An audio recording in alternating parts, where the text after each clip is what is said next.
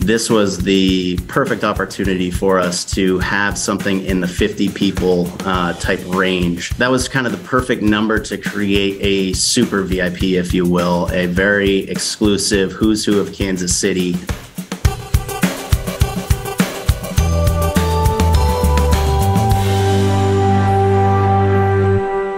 The genesis to the boot room really stemmed from a number of us executives at Sporting KC trying to think of a way in which we could repurpose some underutilized space. For about 4 years now, we had our eyes on an old closet space that our operations team used for storage that was under a stairwell that led into our field club, about 1,000 square feet.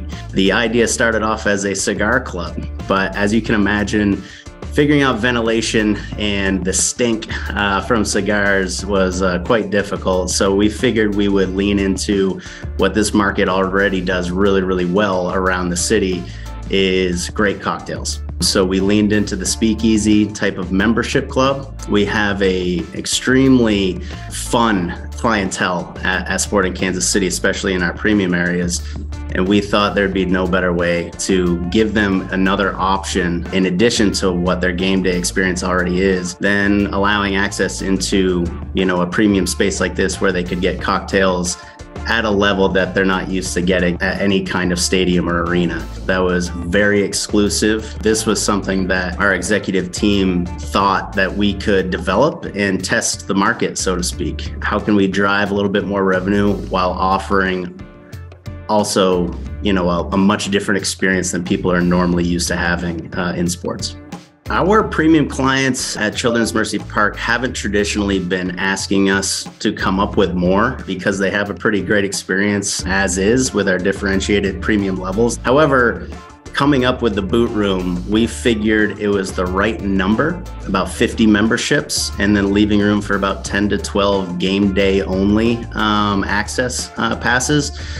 That was kind of the perfect number to create a super VIP, if you will, a very exclusive who's who of Kansas City. In addition to those 50 memberships, what kind of makes the space is, especially post-game, some players, ownership, big prospect. There's a lot of business being conducted in such a great type of aesthetic. This is an access pass in the stadium. It has nothing to do with your ticket to view the game. In addition to the pregame and postgame access, the club is shut down during the game and halftime.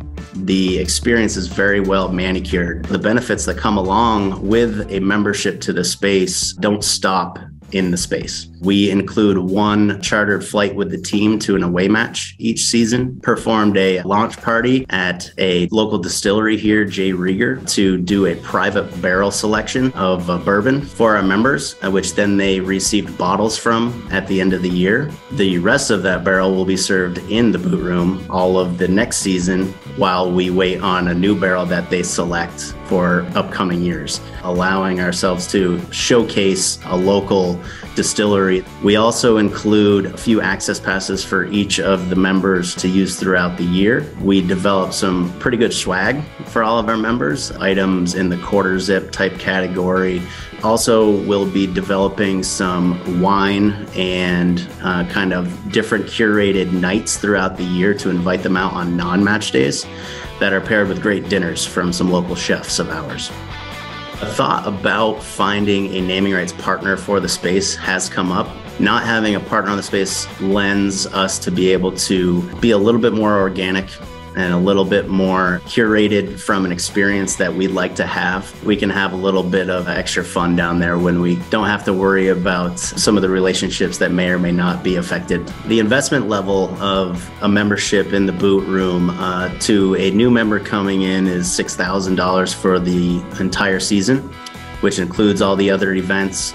And I should mention includes all cocktails in the space, beer, wine, soda as well.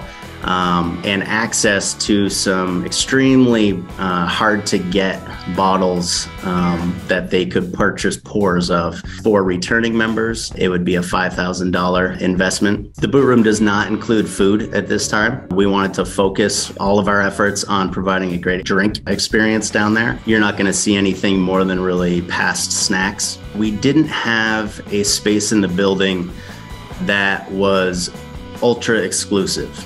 Our most exclusive space, our field club, was still 400 people.